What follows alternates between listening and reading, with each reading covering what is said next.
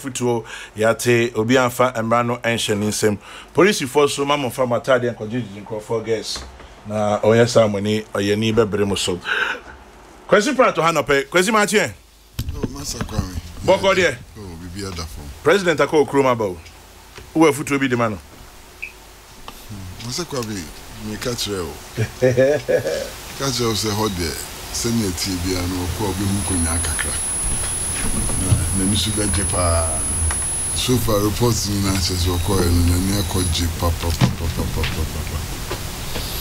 ti so me kind da hon wo de hwe acha sa fi be ko ne bi vice president su be ko ministers be ko o mi na akoba wo be ka chese wo mu ko no mu hu nyoma pa unim say Cuba for the first to find a cure for cancer. Using scorpion poison. You know, it reverses the condition completely. So, agreement that the whole revival in Labia for agreement you say the signing of President Mill's celebration. Saka Labia for a Cuban enterprise, boy na malaria yet was a cry frigana. Say Cuba, malaria ni hobi, what was complete. Using Labia for a drone near the moment was here. Na anyone could agreement with the Ankoye Papa my or my penny koi, a sancho sisu game say Labia for Bessaba no be to malaria semi. Cuban doctors here on Babe Boys, so no so coin or Koshanikina, one more day more, a bebre. Na agreement back could be no so a dahoda there, no so young in a year, no so or Kusimukina, say, a new one by joint enterprise. Na Oma Baye factory who are hard, a big produce in draw, it be anti-cancer medicines near the end. The original nuclear agreement in Nanka for the whole of West Africa, KBC factory will Ghana ha. A best serve the whole of West Africa. This agreement we are signing in 2009, sir, if I'm correct. I control your power. When you send Kofu and no more concentrated was super flowers or Kokrokoo Nkrumah statue. But that was also very significant. And also very significant. Oh, media factory na dey na kanu more significant. Oh, say no dey BBS, but say more significant so. But sir Nkrumah no makohope. Na say kwesi wanko hanko bi akọ. Makohope. Na wo hwe plug na ewo a friend say statue na sina. O the flowers go gusu ni ade na ni gisam. Mi kan bebre. Plug na was here no. Send you describe Nkrumah.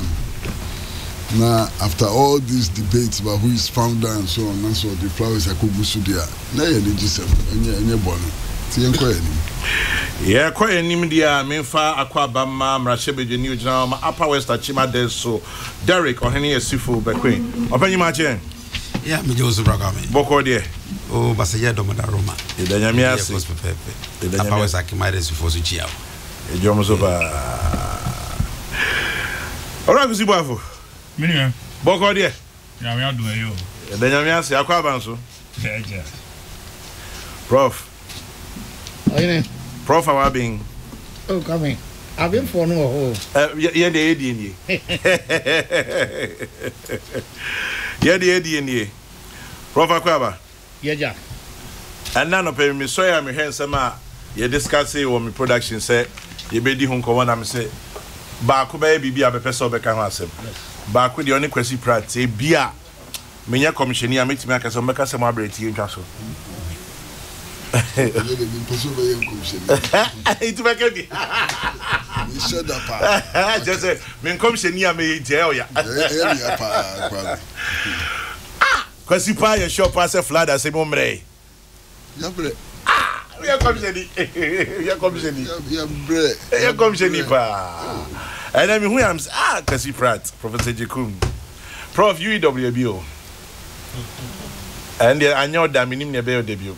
Come Me who be a Messiah and debut. And then so Kwame Duncan birthday it means or money coincide with the birthday dia.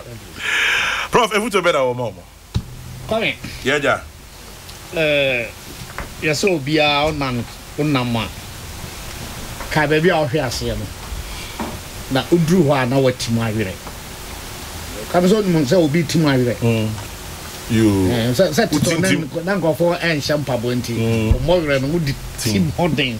So there be ya on san hwase bio. Isan say ohun de ahwase dikano e de brewo. UUW akọ niema bi mu a yakọba mfimi enu ni e free Professor Aboke so.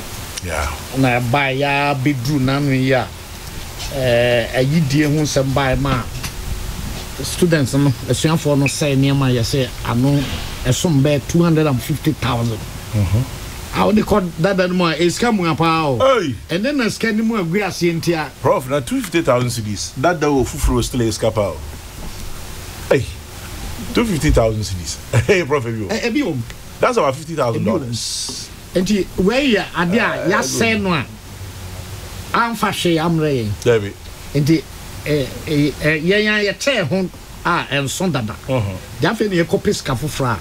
Nema almost say no. Maybe it's a regional minister now say invest in Belfast Akano. Now you invest in normal confess. And this Scabia. Technically speaking, I buy Belfast. And come the bay bibi for Aboa at the chair research. Near my as infrastructure, near maybe as so munya hunya. Saska we air cop near my yasen one. It be SACC and I be cross say cry set up for Shabba. So I'll do one could see her.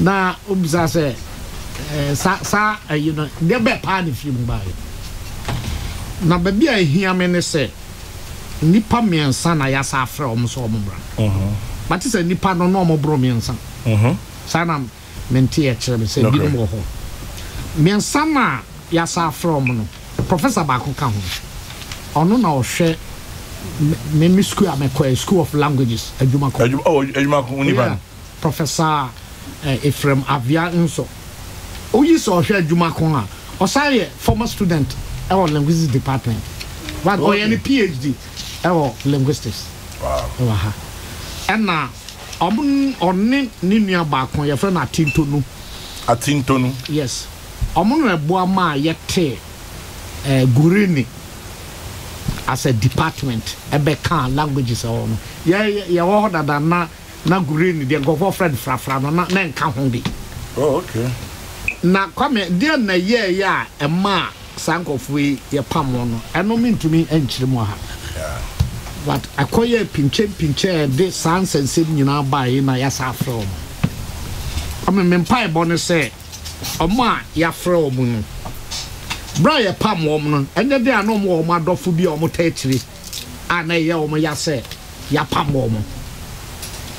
And now one of being so a more desert, yes.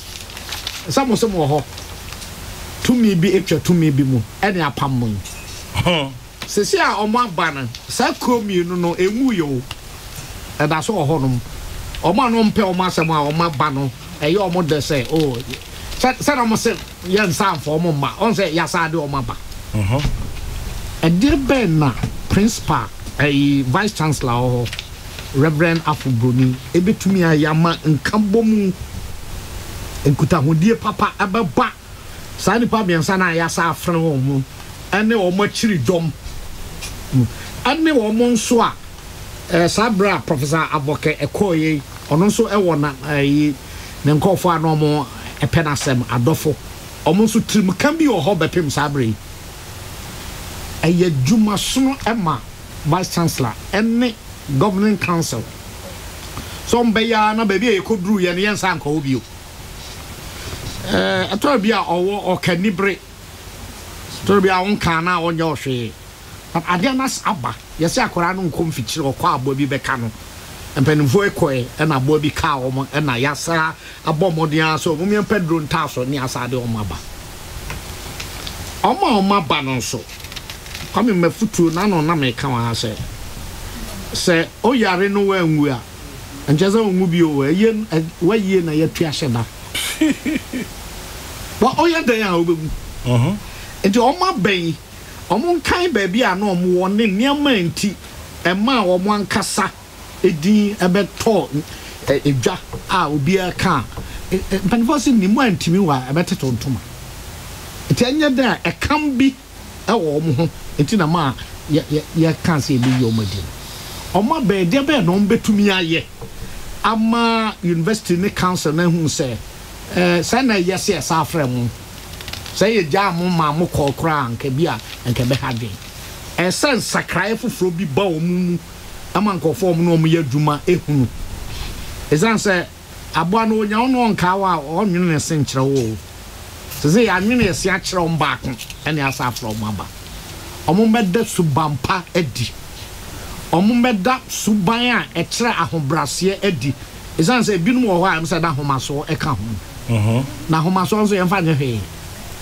Obetumi aye professor, obetumi aye president, obetumi aye century.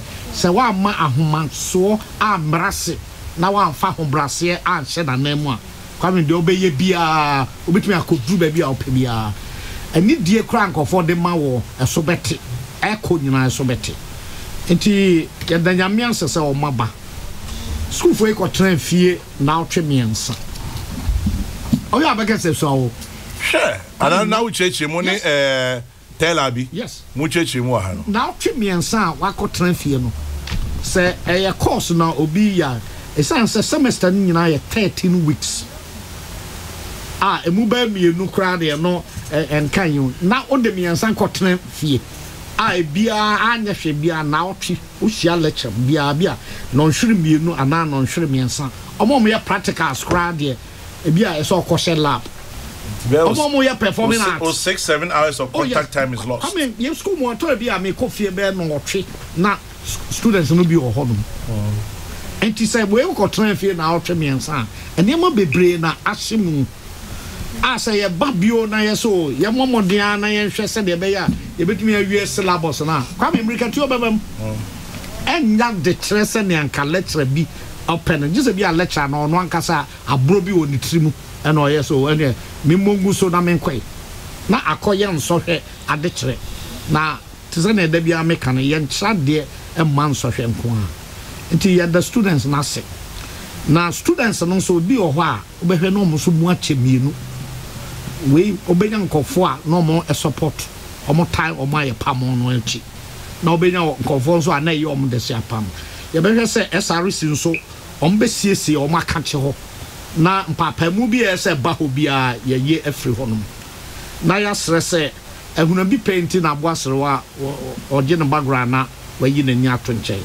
university no ye hunu bi e wo tech da e na we nso aba na emu bebre no mienu ya ye hu kwanu be ha na manyofo e do ho akogim be sa manyofo se omuma university don ankoso nye ni university ono ankasa odi ni kui niema e pese omoye e no omoye se mpendodo a amanyofo do mo ewurawura university asem no emfa niema papa emba enti yema a teacher for me and sana ya momo trinkwa so ma beka ho na ya ma students no so akwaba so ma aba na omomfa senior nem esuande se ne se isan say school fees ni tua ya wo nye better obi o ha na wofo ni bi kura na omatiti ombowrem de koba so ya na de o how abrodia Ghana nkwanso na yenkoye ni probably okakoe na aso chirema dwin ko share baby okay say amanyofon for monko for university munsem yes public universities bill no has some be now kanana correct papa and so soon at that primary school and senior high school and training college and mutwe e bia nkone e kwan a ye fa so edibu universities kwa be kwa mamman nyina so a university bia di no ho so ya memu ha kane no na university chancellor no head of state ebre bia twabu onya be president pa o ya chancellor ana ye hu se dabi eni se sa na ye utra nya ya na wankonya ne ope and as I say university biawo no no chancellor and our governing body a council na abai bia nya na dwen se ode no bewrewre mu a se de be ya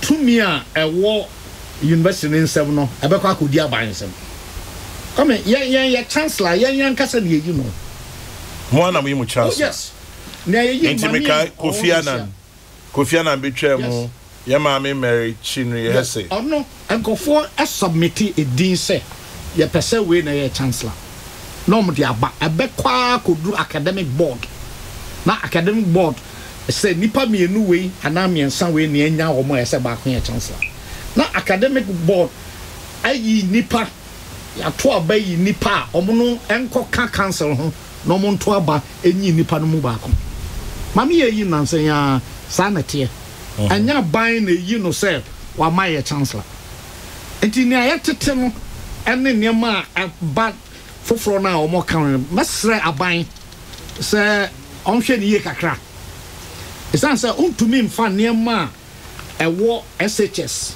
senior high school emma ba kun so ayatene say omo say central admission enti ye nyina ye ba be ye na ekwa ba kun so akora na to form ba kun pa na I say computerized selection system no ye de no kwa ha na ye de no kwa sa na omo kire ebinum adwene say awofu bi wo ha omo niska obehwa na wato tech na wato kekos na wato winiba eno no ebeba betwa no yesre omo anema bi wo ha omo to omo boase kakra dia tie nso say council na ebeba no enipa be enkona omo be da governing council no so no emu be num aban na be yi omo se omo emro na enipa nkona enum aban na yi omo na ebi abibinti nipa nkona na enya kwanko na ebi enipa nson efom koro na aban nkofo num ni nyina aba na yen nkofo a omo ho mienu a za aban nkofo no bebu afom so yan hwe yi na aban and even informing that koro yes so aban nipa mienu eba na mumu nipa 4 ni nyina aba sestele koro na ye take this dey bufa aban so na aban de announce yes enti yes nyama bi wo ho mu a o hwe ni ya ase aban no epese o chichiri universities no samatumi a anka wo university nsem na ebi kodi aban nsem na ye den eno na yes se aban to be a crowd was my council menwe so we dey waka na hye na afno mu a on say mpumra na asomdue emra but say me nuanum bi no ka den pa say ene de ngede besi yam penisa betie select committee na oda ano no ono so say krata bi asa enya nuru no ho mesre baka say aban bia ni ho a wo breso mfie nan no betumi asesa bibia wo man eto bia wan he ya na ukotu mampamrika ama niam bi asai e wo breso enti we de brawo na aban no hwe ni ye brawo na aban no hwe ni ye Roxy Wafo Bremwe UEW and a quick comments on public universities bill. Yo me that's it. Mezosa na initiative UEW asem the American say eye asem there a peja said there near independent asem bi no ho a ya head that akofa so abofo abase yes so we intimi an kana asase so aso abofo emra o me ka asem nipa na eka nipa na eka enunti e de mre bia no ya na obi e bo no bra esre ne se omo ne yie pa na da bia yetimi agina no so e de ne suban so ene ne ye so ene ne nim die so ama problem bi ba ne ye frɛ ne se problem we die panifo anu betumu a enipa no afanu ne nyina age atum sampa pani die onkonko ye bias se me ha bo be ka sam no se di city enti da bia me bompa ye a se ye wo politics se ye wo academia in all professional sector se media mpa baby a ye wo bia obi a ye adwuma onye no onye ne yie no me a very useful person to society na da bia no ebas atimi aboa ama problem bi ba atimi aso problem ye ba ye me de tomre bia ye hwe yie wo kwan a ye fa so ene obi partner ye hwe yie pa o kwan ye fa so ni eni partner me de my lecture ewo technical university ache there's 19 years intimate in politics ya eta ekoso but ye ma ye politics na ye niema ye hihye no emma the interest of the nation no kenfe konkoshe boase ana ye nse no ye de nia eyobi na be ye pani yeah me kura no na me tampre pani basa se ye ko prepre bibi sa minim say ade no wo ebeba ho wo de ye ho adwuma you will be recognized and corporate sasumasi ko hu wei ansan de appointed metimi aka kire wo ne pain say me tamu aba wei enya tumi me gusi boafo man corporate man ko hu pani wei say information man ko hu ohene man ko hu sofo man ko hu obia man pre o de oyiro hu na ye adwuma ba bia wo tabia ye be hu na kan komra enti bibi se ba momen solve no so se nkwala ye ne ayema daachi yenim de bi e ba be nyini no aba ba ye ne daachi ibi kura ye koda na ikura ye ne nkwada na ne problems a eguye so bebrebe se nkwala yi bi na daachi awurade yi na si wo so obeboa enti ye ntimi enka se ye niam bi a ye preprinti ye de kofrafra nkwada ama wo mo ayedai atutu adi akire ama sebe wo ma bra boda achi kura no atwe akwa akire enti ya ye mpanimfo a ye pre no metu nkwala no so for students no sebe asono mienu edi akoma ya wo mo mfa wo mo honko ben ho wan hwe a wo mu twifa so asembeba at the end of the day on pray no enipa miensa ya sambo mo ba mo so mo kotina afie enen na profo kanse mampamrika bi betuma ba ekura wo mo ma no ade kire no eba eyankwala no enitia wo mo enti mesre wo mo adwobre na ya solve sa problem we say no ye nyine mfentu ye hofo sese ya hwe yie na ye koya so brache ne esan komu bie mu dia na chese sabe kwase anko na ama na kwan so mi ani kuro no abesa nso hie gum na ahuru na fi wasosu no mi enkonkonko yesa na kwala ne nyo mo ntra hoboko de hia ye ne so wo mu besu angoma pani no so ya minu ya bruni onso no waba no a wote ho no fa wo bia leadership de opese o ho topa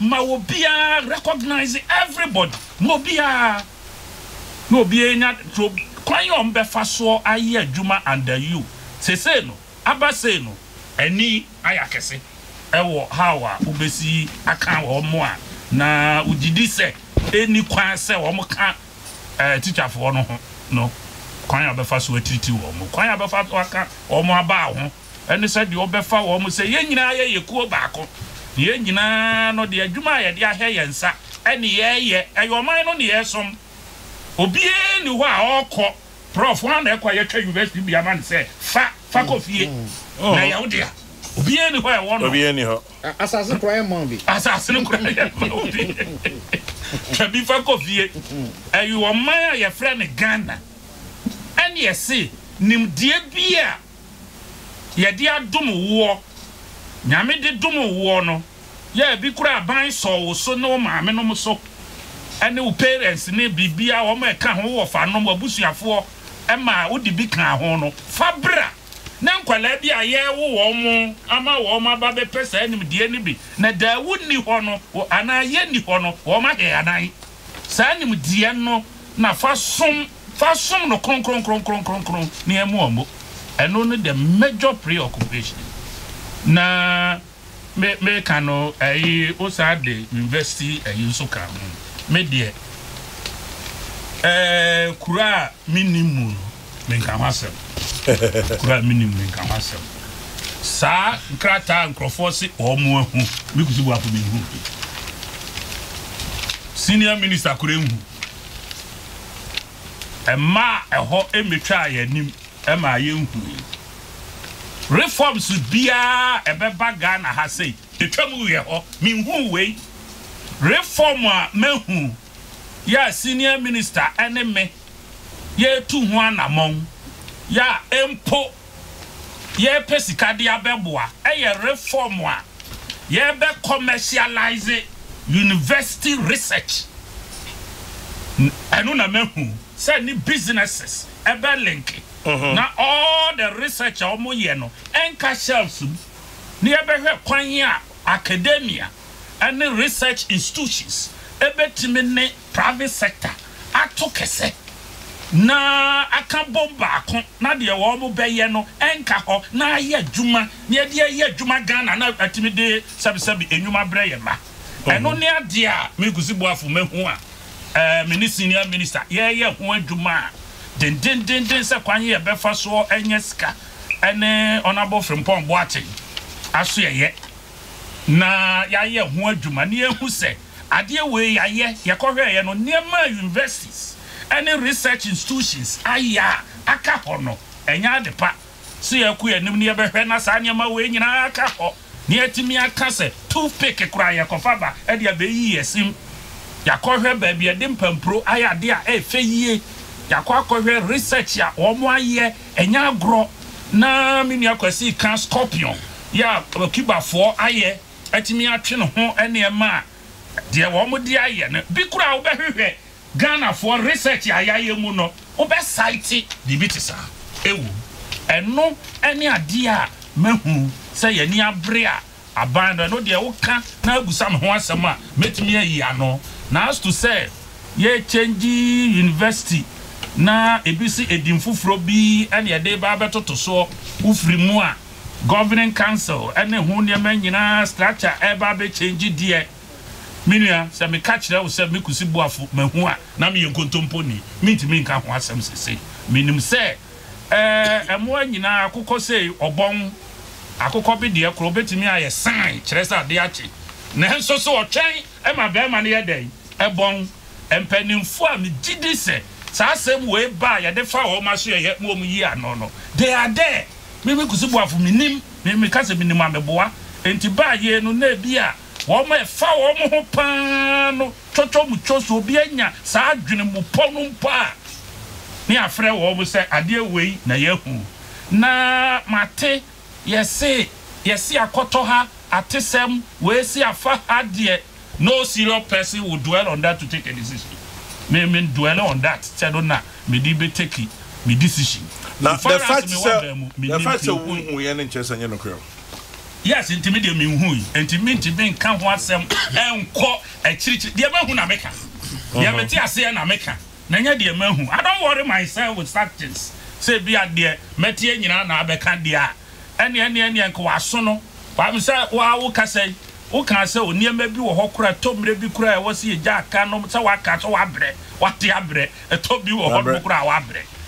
Enti me kura me de ade a me nya hu no fili say enie krata ni nie aha na eko a move from her and akọ ha so biate eye de nia sabi abo a wo gubu ba de ne so obeba betwam ye nanim sa na nkrofo ka de prof ye nyina ye behu no otwam na ye wo wa ye nim ayi wo kwadu a ye nim ayi wo twen a ye nim say ye mframampo na eba na obi se bo kwadu na eba ni nyina nsusu ye nim so we shouldn't worry ourselves say ye de ne ade we ebeba nko ade a ebeba betwam ye nyina ye nim ni twam wo ye nimu a sabi eno na se o kamu asemu a ene utimi to no sre ene abasa na se pa de krata mafa eso ye hwe ya ye ntwro bibie wo so ma mi hu ye de mintimi nka se menya magician no matimi aka se ansem we ene guso enti kwa me minu ya se obusa me a eno de metimi aka no ye nya abotre ni enfre obia we ye concern ni enfese officially though you are dealing with universities enye ni paketwa na ne won mu nam me ma achira de mfie dunkrom ansa na me free hall mo asan aba enti minim the caliber of persons here wo ho ye bodrum na bi kura na ye petrenia ye ko ye ko petreni eni nimudie. There are several recommendations as I say me kura me ya ye ne other institutions bia wo mo minim se nimudie wo ye be kwa akope nya de free ho no wo mo achire yen ama ye hu enti me the university there who deal with them e ono ye mfe ni agro otobo no wa ye won hihye ye nyina kama free one hour so fiti ya usie nie bakukuru di akwakoto nachi enya nto kire ye pilolo type and I would kwakoto obachi say na me pese me ye na wo monye aware who pese uye bibisa. There is serious stakeholder consultation. Is it not true, sir? Yes, universities no you afford the bill now come on. That is it. I think I make can say and no nye atesem. Ye dia koma wo mo a because you say a draft. You say a draft. I the universities ni be some year before stakeholder consultation. We are drafted the SS draft be by for consultation. What draft be now the qua. Now the coach nipa no draft the final aspect. And then where there are so many things I've written to institutions here. I call for consultations. Senior Minister Atrakwa, I call for consultations. Yeah, I was here a man development. Yes, for instance, currency depreciation here bar. If he say kwanya money laundering, cost out officially.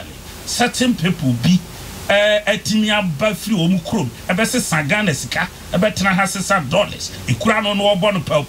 Onsuro enye hwea, onye registered, onye authorized. Ye fi say edi enya. I don't know untimi sorry kura preko nkoka say, "Hey monko." Sometimes it may have huge political capital.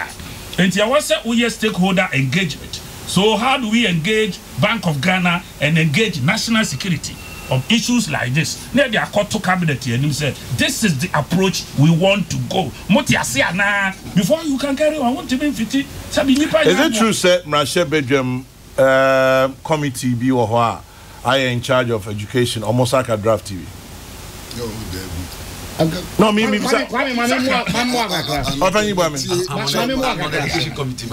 Oh, great. We'll come to you. Draft. Abba. Among the big Abre colleges. Fantastic. Colleges at the Omasende Ama, all members of the college academic board. Ama college academic board, college, kotra ho na no fiada no. Ebe no biensa. College humanities no, law faculty ka ho. Business school ka ho. There be about governance and mra ne nhihia omo ho. Psychology, sociology, econs, languages, performing as nyina na from. Community a wo mo say a draft. Yes, yetiasie. Say yen kom na yen hwe niam bia wo mu obo ne tofa anyama wo mu no enya kono dudo na draft na abinde aba no dudo na ya chichire tumia universities no ensa okay it minim say college bia de ono se ne osi hu no emu aye ne wo mu nsusue ebeko na colleges ni nyina akohia enti so mu nyina ahia legonfo ewo senia o mu si hu no tech for o senia o mbesi hu no ni nyina minim say besa akwaban ho enti ye wo fufu a ye nom ho nkwan but ya fa ni say na kan say also okay say nyama na aban de bae no bebri wo ho a enya kono ebia na enya konoi prof ebia na enya konoi me wo say Professor IT former vice chancellor so aka ho asem okay me wo say Samoloku je to Blackwa atro ikrata e ho amakan enti se enya konoi ebia mode eba we di ebia na aban beti ana enti baba kwame the essential thing is say whether it is a draft or not, people have a right to discuss it. But nobody has said we don't have a right to. No, Kwame. Say you're discussing. No, Kwame Pacho. Kwame Mr. Mr. Maka say, Adiano Kura nu baby Adam Yeka Hosem. Che, Ombwa, Yabeka. I know what's them. Then because you got your Yabeka. Say a draft, say a first draft, say a second draft, say a third or 20th draft. Crazy. I'm bound for Unquaiso Mukawas. Crazy. Say a thought to cry Becca. Me that's it. A quarter to cry. And you draft cry. Winning. And no money what draft no mono. Ebi wo a abanye di kan ya beka se onyako beyo. Kwesi be ba so nya boche. Na kwame ansa na ebe ko no. Say me di kan ka say yan college na faculty of law ewo.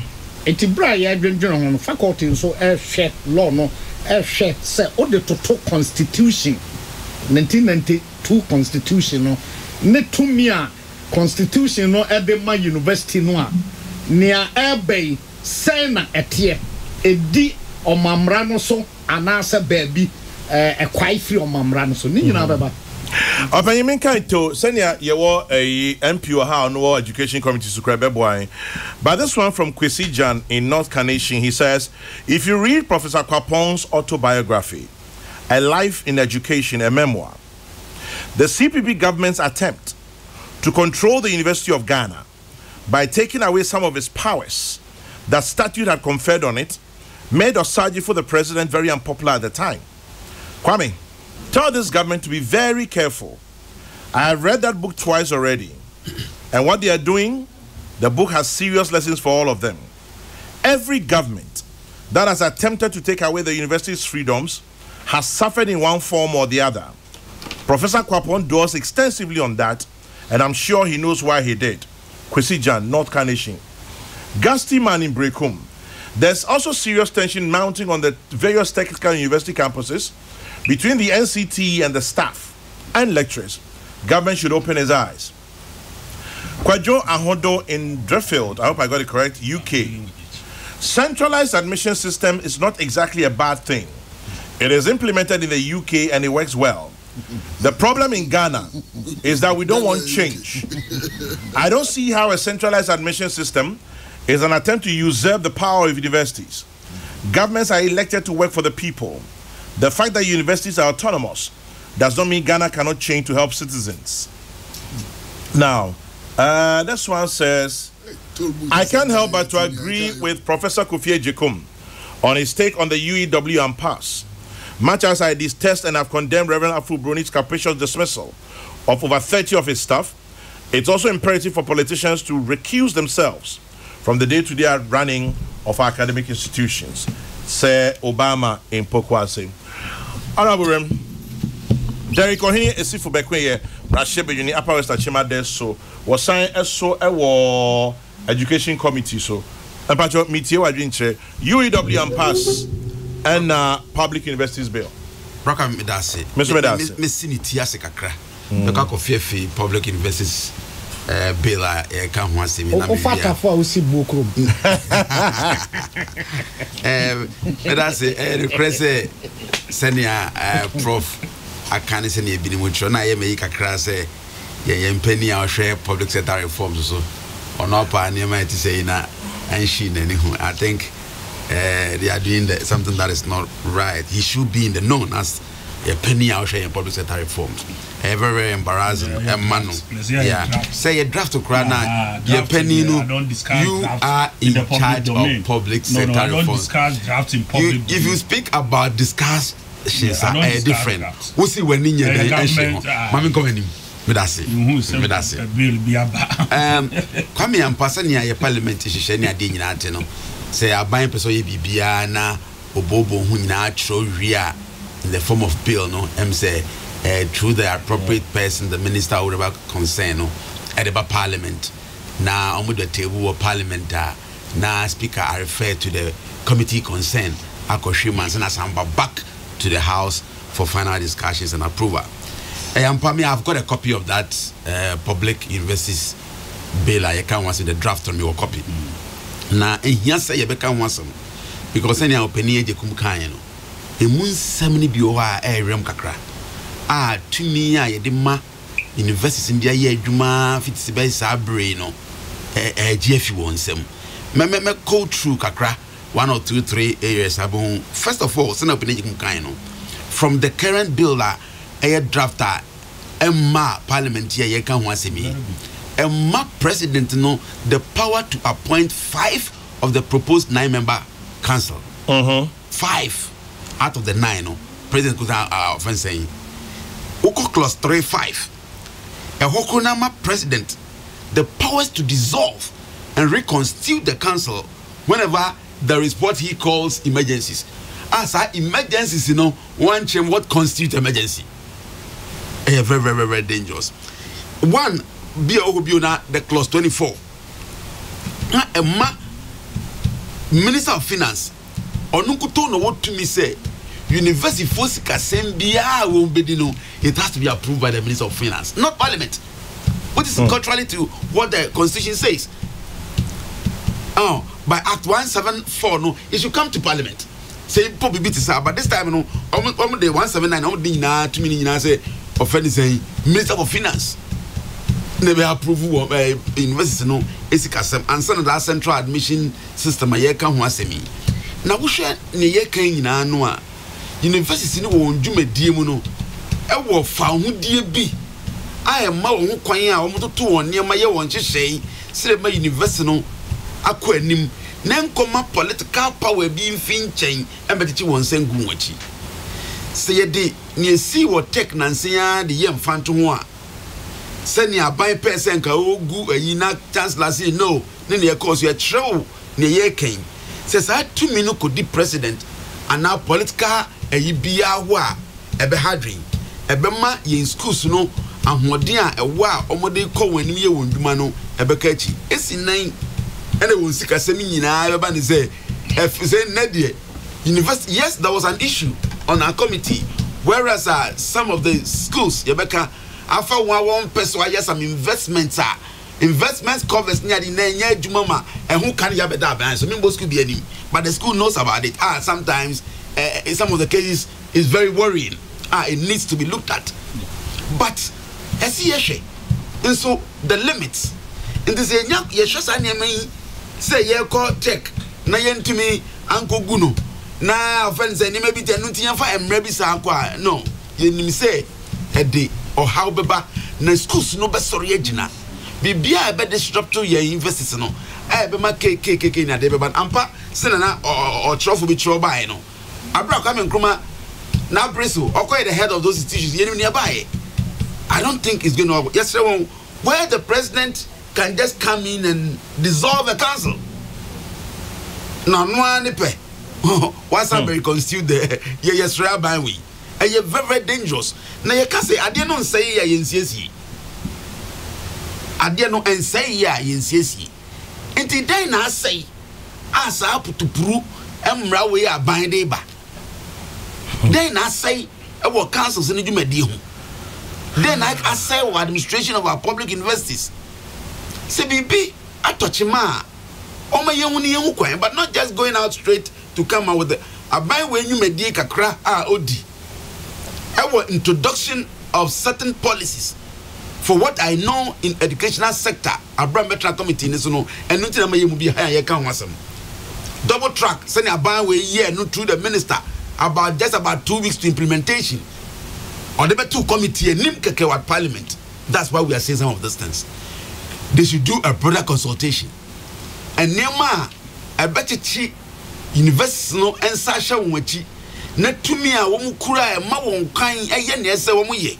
Number schools new tumpono, yes, Rabbi, on ye mumawon. Although we are saying it's a draft, because Senamadi can almost table before Parliament here. Ye come on wanting in terms say, my ranking member on the committee, a honorable Kotino Tiaka, plain said we will resist it. If it comes in its current form, anyone could agree. But is it not a draft? I didn't know more input instead of saying that you are resisting. As we are saying, let us all these are inputs. At times, when you listen to the airwaves and what people are saying, people who contribute. Because me and Mekasa say, Mekasa as a member of the Education Committee of Parliament. In the bar, madwin che no eno an ene me ne Ghana for che and I made sure Ghana for nienti a me no wan drink kwa de enkoye baako because me gen this a 9-member council no esema president nko to me say on point independent na school for ni reps emfa for how me gen this esema o mampani to me so what to me say university council no bring a bribia or pe I feel that there's an emergency I want trim otumi gunu e form fufuro me nye ni say yes sir me nye ni say yema finance minister nko to me say sikasem bia university na edi no e so na approve article 179 of our constitution gra no e man is at me no ono kwa ne de gra no e so the parliament how come say a major institutions like our public universities no a finance minister na so yes ade no yes the central administration system now council yes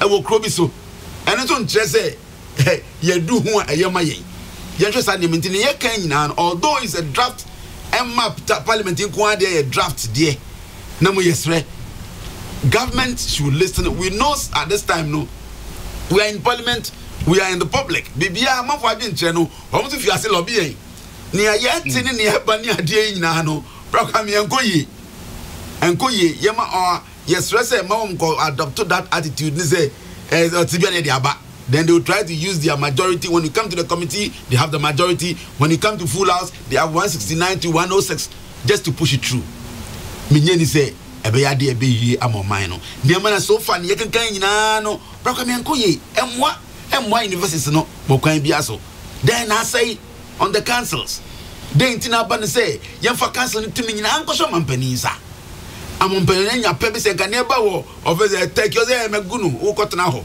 ma form from me dia ba me numuni wo so kofa wo de dabi enye mo man no nti wo monhwe enko woti bio em say sabi ye fia say kan ho asemi na ye draft yi de consultations are held also at the various public universities no I think they are all looking at it and meaning say there are strong objections meaning Jamaica iterate answer them background let them do whatever changes that they need to do and send a baba anya kana be ya omfanto baby na nya nem yo se ya onime nyina ho kwan ni nya na ye maye sana chosem ne ye den e kan no me de no be sie na mako University of Education dia ne so em say ye ni jesem say ya to say ye nuanam no back to school na school me di e be cause wo winiba school no many wo ho because me wo money GB because me who school no as na me kan platform bi so when I was in Unisec no na I was specialist training college near school of music near advanced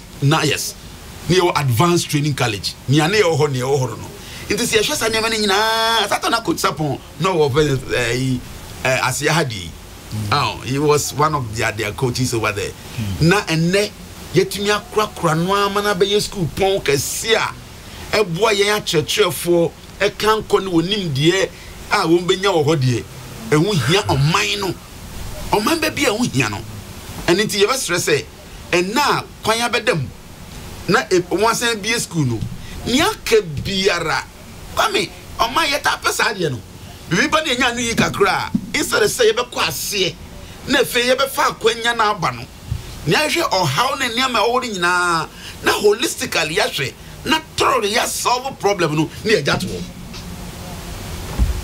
eni ehu abra yi advocate ne nkrofo fi ho say oman komu institutions concern na komu ehwe what was the problem is it likely say between ababiu then na wase eni bo hwe ne mu siesie ya kana to so mienu nkamba ya be stress say ne adubira no let's go and say what do we want to no if there's a need to set a committee to look at it if there's a need for the council to look at it say a bank of account na ya hwehwade o hopoti near solve once and for all I'm a school in Yakwa in Juma share academic disruptions aba dan na me ndro na me tie em say 1 month asa be top break say omude efi school so ni nyina na em say emwa na ye koye ni mu no ama ye hu say ye enya wini bankuto ye universities akuru we man mu nyina no and you may be sorry oh you see we are always not proactive in approaching our issues as no my you reactive that you are na ba sana yan kohwe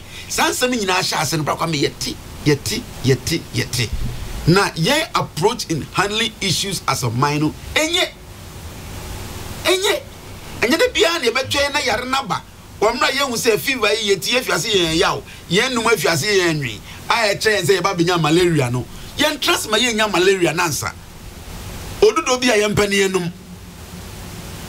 Abafudu bi ayempanienum nenko tu yare no ye ma yare no meboye ntowo ansa na wasoya to ambulance with the hospital. That is the approach of the typical Ghanaian institution. Ye twemade ne ba eya pro no na fe ye di America ye besre ye hwe na ne ye woguni ba ho biara a emasa ne ma no koso no any other schools no ye ntu wana mo na ye nsiesi na ma ye university adesua any all other sectors no enko ye na ma ni put so enwi peye prakame nyam de besi no. May I say this one says, Chairman General, the government universities chop the IGF without government interference. Yet they collect their salary and allowance from government consolidated fund. And you don't want to have a say. Elder and Estrumbe Meje Awishibayat. Elder, it is called IGF, internally generated funds. Internally. So that's one to why. Government for come inside. Oh, I beg you. I beg pal. The MP is saying by Article 127 of the 1992 Constitution, authorities authorizes Parliament to supervise the finances of the universities. Yet he says some universities are doing investment without recourse to Parliament. So why is he opposing if that power is taken away from the House? Yaofoswe J sends that one. Without recourse to Parliament, I never said that.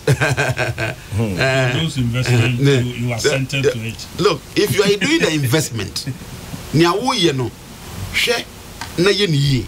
So minister, ya this discussion. Unye enya into na eka ma school American as onim. They are not being able to repay. You see, and I see a German school no cry university no cry because car embassy say no. She say ayi one of my do was kabeshe mu no ebe fa school no. In matters of this no, you want you say you between their two. Eja ko sibu afo anameboa. I am not saying they should come to Parliament to come and seek clearance before, but as a ministry or the agencies concerned, no, you bet me out in such matters. You should be paying some of the schools when we are looking at this Technical Universities Act by amendments. Some of these things to do with procurement by. Emma Yeshe. Be anywhere. You see a better shenia any year. You no sano and no mayam put to prove. Young Kotisa to me and for Command Finance Minister. Come on. Maminka Nyomakitwebi Kofi Adoli writes interestingly, says, Chairman General, good morning, Kwame. The problem with the government's draft bills are: one, it does not tell us what is wrong with the current system. It is not solving any problem, it is rather creating one. Two, it makes members of the University Council mere stooges of the executive. As a result, the president only needs to declare an emergency whether founded or not, and the universities will be held to political ransom. Three, it further strengthens public perception, drawing from the unpalatable events at UEW and KNUST, that the President Akufo-Addo is probably looking for totalitarian power over institutions of higher learning. Why do Ghanaians tend to compare the British institutions of today with ours, when historically our realities are so starkly different? Kofi Adoli, interesting. Now,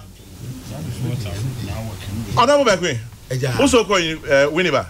Yeah, me only say Kakarao. Oh, okay.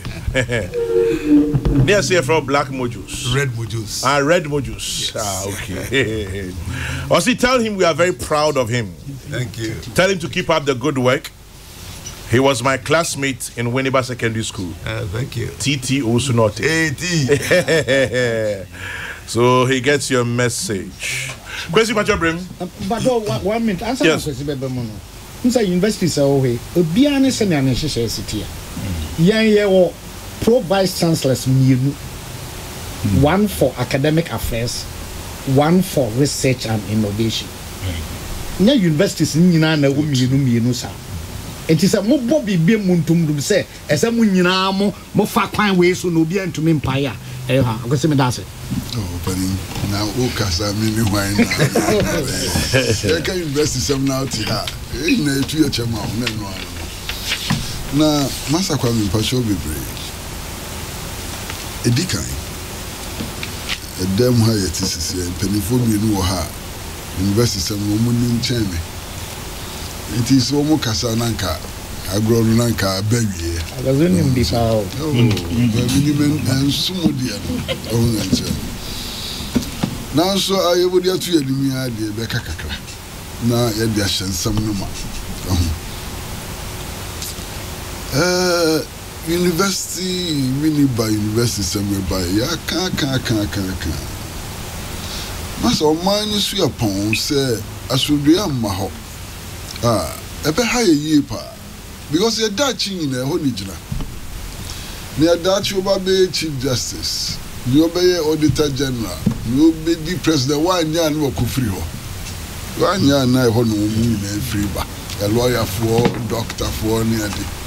Into a hot dear. Ka hono ka yehu ye dachi wo university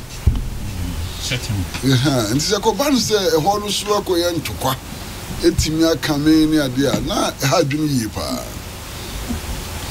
no bia so ni wiase ha obeka se fa nsempa no so me so ni nti so bia ka se fa nsempa so me so da etisi akama asam na siye na no be ko yie dia ene ebe bo mabaso mo bo ma yenya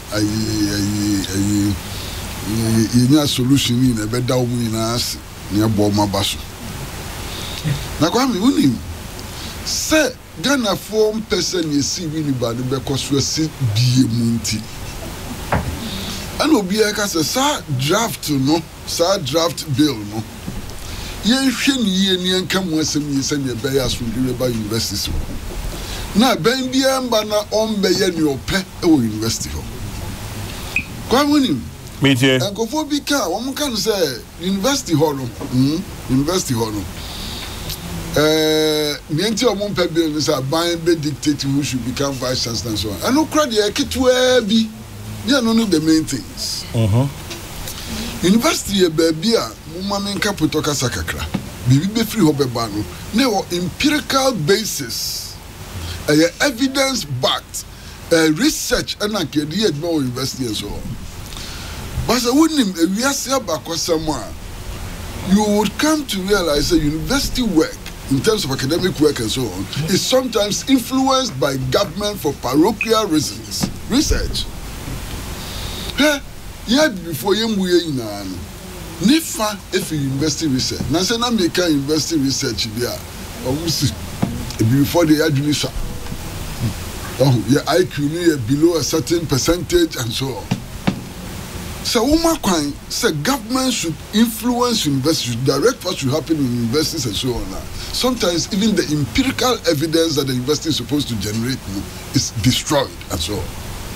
And the independence, academic freedom in the university is meant to promote learning and to advance knowledge. It's not just about who employs who takes decisions on. It's about protecting knowledge in its pure form and so on. Sana media metias na anope mitiem rashe bidafo mienu. Chairman of the Committee on Education and the deputy. Many GE pa kwame. There's so many na ekan kure. Asemo mo kan say bill no dey ye nyam fambre ye on the education committee ye hu bi parliament ho na mom bill no say be ba ye di kan tro ye consultations and san abedu ye ho no mo gidi se sa consultation no na hyase na min cha de ba ha opani aje kum so be confirm pepe se sa na ekoso na bill de draft to se de yo so we Ghana ni nko ade was Sadia so back and was and I'm a boy. Say, you the university or the parliament, Nina, your Dutch was some near Eka. In the bay has will be a back and was. Now, so far, comments are Matitino, Mathieu, my kind Professor Jampo, Maza, and some more churches build it and near crowd, oh, Monyo. And I pay Mathieu Utah. Former president osi adiade nye obi a metie ni biase adiade nye ana opani ajekunso anope oluso aka na dwen Routine years as I didn't know and Koye for a quiet announced a rough road and so on. And Sanya, ye ne came, Sanya Baiti near the or more tricks with Sanya Quebec Wire. Winning. I didn't hear Ama any Brabant and somewhere what draft bill no more. And you are ya Canada that and that's in Fofro. South centralized university admission. And a you tag former president. That's more can say it will reduce the universities to another senior high school.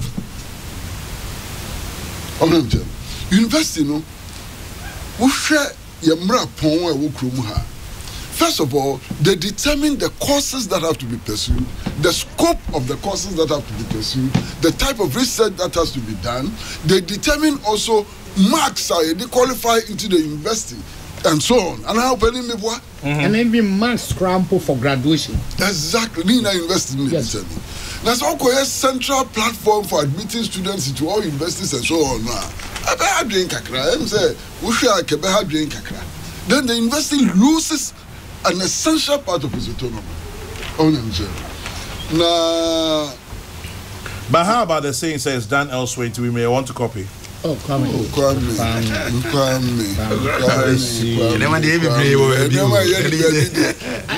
Ghana Hampo, near Obidi Yenifie. What do you example? Okay, and maybe a trim when Chay becomes a bad female. And on my penny coca, homosexuality was some cacra. Okay. When you see Kruma. Or Memuha. Or Memuha, when you see it. I didn't answer me here television, press TV. Or Memu be Prime Minister, Kowari Bema, or no Bema, and Kowari Bema. Yeah, Bojin so.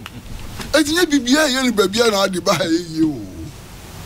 And Susuya Wumukakra on them channel. And he, yan share ya quite a fast way, be ye my. None no other investors in the never had the second mind the book. And then Ansana meet another foreign media about university admissions in the United States of America.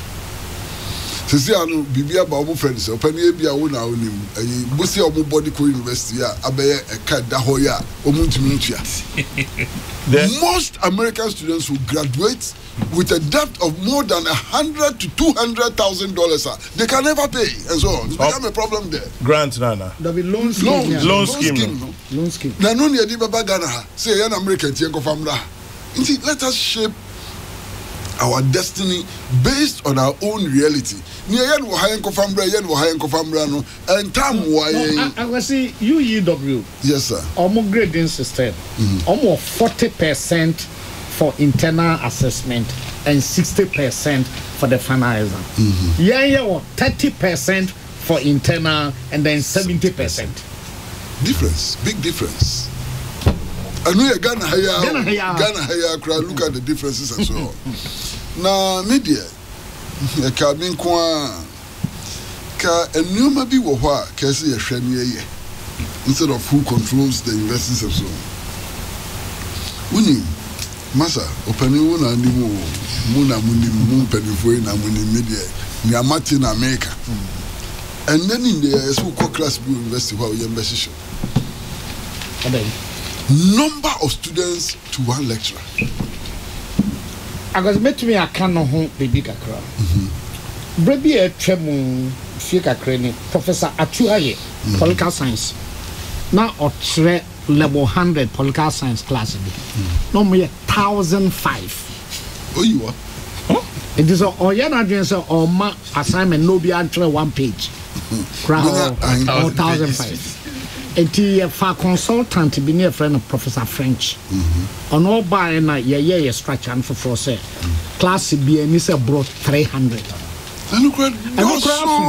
And cross on it obi or hard or track class be a psychology, sociology, and the political science. Yeah, does to the background watching be a ABC and answer lectures are who do you know. And no crown I say about from no. It is still about 3,000. Which ABC still 1,000 hours. You know, so a mirror benya to to focus attention on students, especially weak students near them. That's what where you be as I said, you boy investors maybe it's about space. Maybe it's about number of lecturers. Maybe it's about conditions of service in the university. Sometimes near the ban at all recruitment. Oh, you are? By 3 years in 2016, the whole of humanities, my nipa bear 20. Yet, after our patch was a provost Mr. Wama Minuana, the department with Mr. Wama, me better me. And I'm maybe so a tremor now or hope me, and maybe so a tremor. Assemble Kusuba to Jan say, lecturers, no, I'm ranting in Tama. Oh, Auntie, Besham no beer. Sabi wa twamu kakra minimum bia na nia fi kakra na nia fi so wa twam na nia fi o extra ko so twam na nia fi o extra time more euphemistic asa me kra mi tie me bo extra time ntie no nye oh wo de no me bo extra time pa okay o nche nti opani edinti ana mrante na almost dia o bin ak o university o kombe bua no o person be ko na o kwatra de university eno so ya dia kese ihia yen kakra anope minia aka BBFA research and development university to research is ni hu ni o ma ke be bua ya mi atumpon na ya di atu fa so na da ho sa na 40 akwa fa some 40 akwa fa na wo ho abehu ankra bi fi abuchi na baby no obetam no no aye millionaire boom wom no ya research no wa nya kapre wom o ma na nya ho mfaso kwame wo kai wudam ha kwame nsamo ya kana wudam ha ya dos Pozzolano simenya ne kan Pozzolana Pozzo ya kan se Pozzolana Pozzo de lana Pozzolana simen Embrahim yankan dem ha bebre Council for Industrial and Scientific Research aye research omo hu se enya krinkan ko an e de cement yeyi ya tentra last time it na ese broni bia baso per research no de akọ obefako na kwa bimbeka sem bia soso media yes media na mi be kan de ka wutie mi ma mi akeda mi papa someone be kan e ma no do and the prof na so so no ma na wuti so anya yi ani age wa no sibo kan it ti wo ha ka be bua ma kan yi kwasi kan it ba se eso koso de ani me judi sa wan kasa obesiesie no me yiri mi ho na bed pa and the seven credit asa ba ko modern maza kwa mi university sem ni e kan sisi ya ka de could research and am able mpani fo munti me supermo kwa mi wudam ha ya ne betina biu ani ya ka sem Coca-Cola global Coca-Cola almost pese in future in the near future no omo ye de yi so better marijuana drink or marijuana okay and am able Coca-Cola omo be marijuana drink maza yati hey Jamaica last year omo export to millions proper export to near smuggling millions of marijuana to Canada. And in the United States of America, it's more licensed to cultivate marijuana for medicinal purposes and so on. And I'm a boy. Mike Tyson Mike Tyson, Mike Tyson is fantastic. Big time. Masa, yes, it's a woman yes kakitwa. And Nessa Nkofo Numa Bodamu, the Yendro, and Bessay. Yawai, a young name you a Kuza hair cream. Kwam's own Kuza hair cream. David, another Quesidaka hair cream, and I'll be sorry. Oh, I'm in Kusibafu. Who can help you outside? I'll be sorry. Kuza, 100% marijuana. You turn the shop. Uko baba shop beer dimu beer kuza hair cream or why 100% marijuana. Yet it kromu when na koso your balance of payments difficulties and so on. Master, ye chichi omo omudia adie no. Ese ye dia no kra de ke ye chenya e free Jamaica and adie but in terms of its medicinal value and so on. Ye chichi won at to prison. Ye chichi asa na brofo ya be research. No more extracted the main ingredients and so on. No more koji patent at so. Na Ghana dachi ya import from abroad. Then why can't we move with the times? Emrano mbeye tu ha abrofunu ankasa beye tu ha dada na omogya ya to atwene no eno na yen yakenka so ye kuramtwe mpajoze ye kuramtwe ye kuram nani ndibi history is very interesting kwa wonu say emre bi atwamu na engukoko palm oil na the consumption is illegal. Abrofunu say illegal. Okay. Wouldn't palm oil consumption was illegal. Yeah. It was usually as crude. Me that's it. Wow. And you did no make a change be a Essayara. Said you be on be a bear, friendly acocopedia, young Cosunian and Sunny be tumpumpa, a bear quiet named in the it's up to us. Hey, Asemo. Anyway, peace 104.3 midi kind a ye be afa consolidated bank home. Very quickly, let me read it again for the benefit of Moabiana, Marjorie, and Asama soon in Nihanum. Very quick one from Consolidated Bank, the Easter promo. It says to let you know that receiving money from abroad has been made easier and much more exciting at Consolidated Bank CBG. At CBG, we guarantee you the most convenient, safe, and secured way of receiving money from family and friends abroad through Western Union, RIA, Unity Link, Small World, SIG Money Transfer, Easy Remit, Express Money, ATL, Transfast, and Moneyline UK. Receive money from yesterday, Monday, the 8th of April, to Tuesday, the 30th of April, at any of our branches nationwide, and win instant airtime. And so, when you think remittance, think CBG. Remember, terms and conditions apply. A very good morning to you, Mr. Abu Issa Money, and all the guys, Nita, and all of you, Mr. Daniado, and all the guys at CBG. You all have a very beautiful day. In the meantime, it says an IT company based in West Airport is looking for a female marketing executive. IT company be West Airport. You're looking for a female marketing executive. Prospective applicants must have at least 3 years working experience. You must have a car with a clean driving record.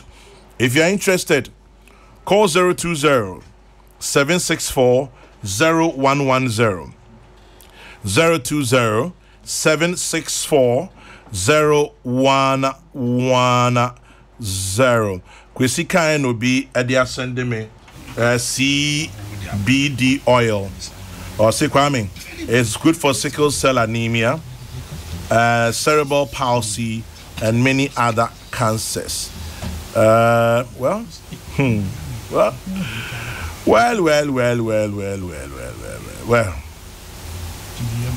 Anyway, Pacho Mami point. We see any other comments? Oh, Kwame. Okay. If there are no other comments, Mr. Pacho, be a graphic for Mami Namin can be. Graphic, graphic. Yeah, okay. Masa, obviously, please remind Kwesi Pratt. You've reminded him before. It is marijuana, not marijuana. You, Charles, it's interesting. Both Kwesi and Kweku are afflicted by that disease. Omoka marijuana, but to the jam. Maybe they married Joanna in their lives past. You never know. Anyway, Kwesi, Yampong. And we have me for baby tinti. But what we need to Debbie. No, maybe what? Yeah, can't. Yeah, to your bunny can ye kakra. Because it can be very misleading. And then my kind of concrete and be brave, Nana, a buy a deal, a bicycle, some more buy a dear, na so TUC and so on. Master, what kind of story now? That is not what the TUC is saying. Here, good governance, good economic management, and so on. It is supposed to translate into the well-being of people. Otherwise, it has no value. Bro. It has to as I said, a man crying, me and Supanon, it will say a masuku, it means to adrianidi, ya crying, ya kama, and so on. Those are the results. Ayana, you're reducing now to microeconomic indicators and so on. Meanwhile, microeconomic indicators here, Ubisa said, how did we arrive at those figures? You will find the truth there. Onamjan, opening yenfa inflation. Yena senya yeka asenya yenya jise inflation above performance so. 2 years ago, you calculating inflation. The items which went into the basket for calculating inflation was between 250 and 260 items. And then the same inflation calculation, the items which go into it are around 450. So if you use the same things which went into the basket 3 years ago and calculate inflation, you will not get these figures. It is a method of calculation which is giving us different indications and so on. You understand? But you can't near a year and a few months so on. But he used to say to me, very interesting. Masa, question. Or saying, the TUC said it was excited about the end of the IMF Extended Credit Facility Program because it would lead Ghana to another phase of development, which was emphasized by President Akufo-Addo's vision of Ghana beyond aid. This is the TUC. The statement explained that for that to materialize, Ghana must get over the neoliberal myth that economic growth, as measured by increases in GDP, automatically created jobs and improved livelihoods, saying that it is not always the case that when GDP grows, it means we are creating jobs. And it goes on and on and on. Okay. It described the opinion as fallacy, since Ghana had witnessed jobless growth for more than 3 decades, just for 30 years. And yet, NPP are buying over a 30-year period. GDP,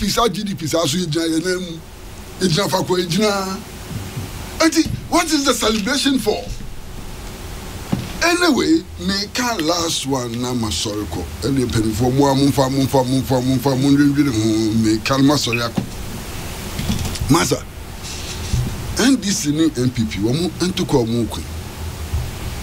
What you say here na me my dream one tiase. Entoka de and talk about economic performance, who is the best. Omi enjoy hoka. What's the enjoy? And I say to us. And you has been tiase because Masa only Abanfu flow by and fear me and Samuna Yawre. One beto an IMF program as the framework. As the framework, IMF program as the framework. And then in our watch here, one free SAR program no.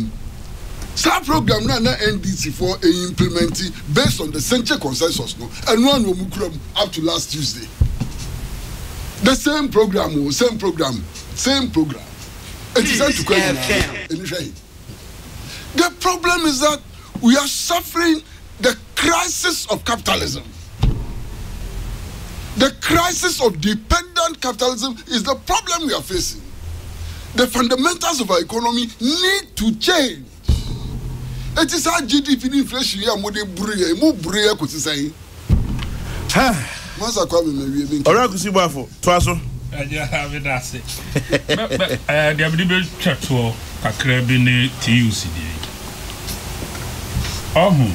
Se yanyuntum se temo aban we be so amamu mu no na extended credit facility IMF program. Enti hardships no beba. Enti asem a Christina Lagarde e ka kire Ghana ban America na e call IMF. Ewo sa ayino. O say there is a lot of hardship to go with it. Let me say that bailout and ECF, which is a standard credit facility, does not come on a silver platter. There is always a price to pay.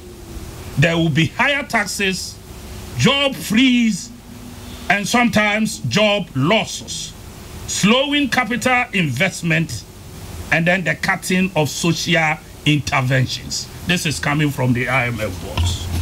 In Tiachira will say, or can't you say, baby, I'm more corner. A dear way and a better more, and truly, atoye. So now that we are exiting, meti amanfo a omu to say skani wombutum papa. Kaye yare eti se obi a waka kire ne say, "Oh, ko baby a your friend say intensive care unit e wo kwalebu." Na ho o yare ni way enti wadro no a o konom no enwuno. Enti se wonom a ese wo explain over this period. Ghana for anuma drua enwuno. Yagidi wo taxes to clear arrears. One my we school, adwuma ye ehun ye din edema wo. Most of the capital projects was a freeze in order to collect the imbalances. It is a ne ufri mu a yakura the 3 years a number of social interventions ye be boa ama sabe TUC for ho atowon. It is a say ye free mu no aba no kra announce those social interventions. Or say with the free education, we are government worker now. Banu ko school na ye free for the next 20, 30, 40 years. Omano na nanu nyina dia hoto bebrel.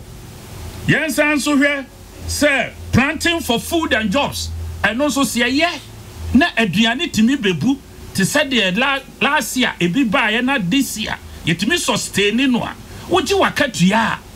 Inflation no so te. Niama ade beto to eye duane nya ebebe form ama wa wonso wanya bi ade one district one factory and also so beboa ama oba wo wie school a no wote wo so no wono so anya dwuma ni bi aye enti so wie school na kane no anya dwuma ni bi nya with the starting point of industrialization ya one district one factory no ebetimi aboa ama wa hu say the cutting of taxes and Abina has here a easy policy. Oh, easy no, and nothing na omo ekofa niema ba importers omo who say afe benchmark values eso atiaba kakra ama omo de omo ni kosua ehubi enti yaku enim no ma yate obo advice ni nyina nanso so fidie yi apese na apese ne se wafa ne ho adi no kwame ni duade olusu Nidia olusu IMF conditionalities not said the fidie yi a year pese ne ho enwi ni bi tutukam enti ya de nia ye go through no ya wo be kire ma me kire na menu akwasi kan number of years bia for a decade Ghana nya independence 62 years ni ya call IMF 16 times 41 years under austerity na oto oman mu ati say ya da better na ho beto wo Enfia duanan baako out of the 62 years yakọ Bretton Woods institutions ho echen say ya mismanage ye ho enti na president ya sound warning what the finance minister say ye ko Ghana beyond aid na IMF no wenya last and we must be very very disciplined in our dispensation niema ye ma discipline mrem near making sure inflation be from our hotel abane work here seriously interest rate and so be from a first second tier pension now workers also who ya juma general pension ho be being where ya so be pension na de obedie kura be bon and no na buy na make sure say can ya buy no 62 months pension ya friend second tier 3.1 billion na enko ye no About 15th November 2017, I released the monies. At the amount of more, what be invested, I will warm baby and woman water. I would turn it be no. And I am no soon train open. Say, what the one and it does so, I will never whole year, and we must all work very hard as citizens. Not spectators. As well, not spectators. Near Quaduma, young Mr. or workers, so Quaduma, yes, my pound 10, my essay made them Coquasa net Jumum. Not be beer, come. Now that they are requesting for improvement in life, we are also requesting for improvement in efficiency and hard work. My producers may can't just say, see a numission payate by a numission be a fuashe. Please talk with C. Pratt that Ghana can legalize cultivation of marijuana, but as to whether we can monitor the processes involved is another matter. A while ago, he was saying not everything done elsewhere can be done in Ghana, yet marijuana can or should. You see how interesting it is. Ni in Bachona. And then Mame Denta. This one says, I'm listening and waiting for my question. What is it? It says, if I may ask, is Kusi Boafo aware that newly recruited teachers by GES have not been paid since November 2018? Kusi Boafo, are you aware? And then that one is from somebody else. Mami Denta says, I just tuned in. Your program is very educative. Good morning, Mami. Thank you very much for tuning in. There's another one here that says, Kwesi, preach. My brother, preach. Yesterday, BBC broadcast news from a marijuana fair, which is ongoing in South Africa right now as we speak.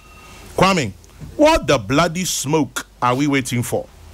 The president should put together a small team, give them a few weeks to come up with a weed policy.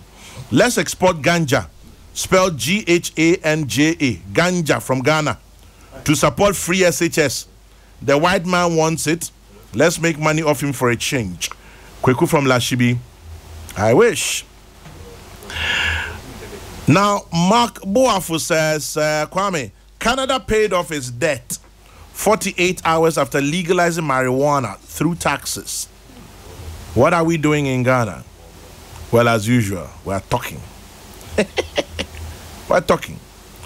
Anyway, Apo Esachima de Supacho MP. Roka me medase. Nanka me last year na me pese me focus on the flood in Accra last 3 days eh kwesiada no. Na mente we pa emfri ho. Menua Penny Kusibuafo Kasano na is about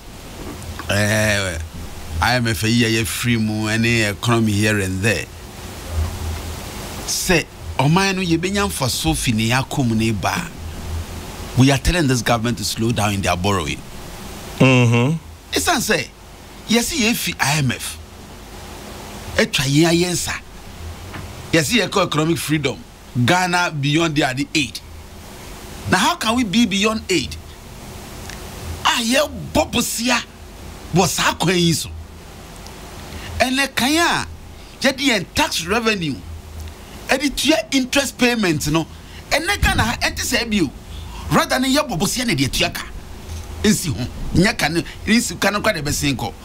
We are telling this government, say, a moment near Omuyeno, and on it is for you. Say, GDP. Say balance of payment. Say your friend then inflation. How do we feel as a people? And then here what can we go and compare the prices of foodstuffs from last year to that of this year? Ecosro. Go and compare fuel, petrol, ecosro. Exchanging rate. I ask them. So what are we doing? Inti niadi ya wako shemu sema ye ayi kwa nchebia boy ye ni ehu afimu no rather ni aban weri ye no emwa empe ni ebekoso abra ye bo memu asese ya ye bo ne se bribiara ese ekobosia na bosia no hwe ni etuaka na wa hwe ni a ye capital projects e kakra bi intimasewo womonhwe ni ye me pese bi jako na obrinti no talk about the floods e nsu yire bank kan ha ye wo epomu broka me nsu a ato less than 45 minutes hwe nesi wa kra obi anim se nkran de nsu to atayiri na mo nesabri na edika said the mayor of Accra eba ibe kan say ne he can't guarantee say nzutwa ene obeko yento bi antwe wie menu a he kan abraham to safre won enti ye nyina nim say kan super beto a e ya binding through the ministry and the agencies say yetiti got him for 2 years insu na fine enko insu mu yet got him kura no enko enti mesra ban no ni bi o wa won fe ne agori en yet we say ni pa 5 na ewu udmin ka say insu ya nye ye besi May June mo a asem me ne beto Ghana fo eye mayor any ministry of works on one said say almost as a matter of urgency omukoti odo no ni yengata sa huru nim kura yetimi o man yetimi enye sa ne ye no but when him say Eugene Boachientwi deputy minister for works and housing obeka wa how say wa ma ho contracts ni ade a warrior drains ebi wori team ebi wori ye no foforo ni ade enti o share boss post enka bibi sarensi baga me ne kusi but me your kind it yesre enipa e bi ho a eni se banisa the negligence of us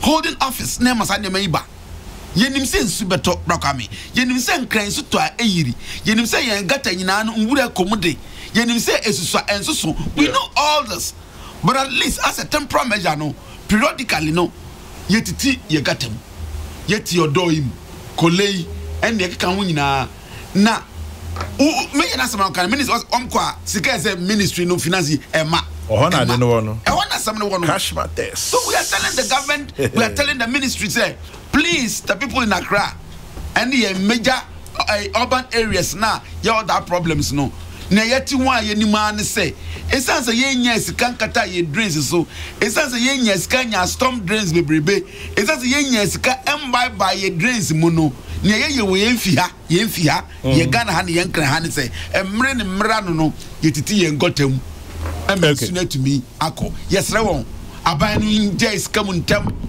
no fanya say adwuma no ase na yewura May and June mu Derek Ohene Sifo Bekwe Mrashe Bedweni Upper West Achema Deso ne din ba ku ye Red Mojos na motenenka anope honorable yeda sianso no kusibuafo CEO public sector reforms motenenka anso no Kwesi Pratt Centroni Insight the Obokrata answer Kwesi Suwe no Professor Kofi Ejekum School of Performing Arts University of Ghana Legon.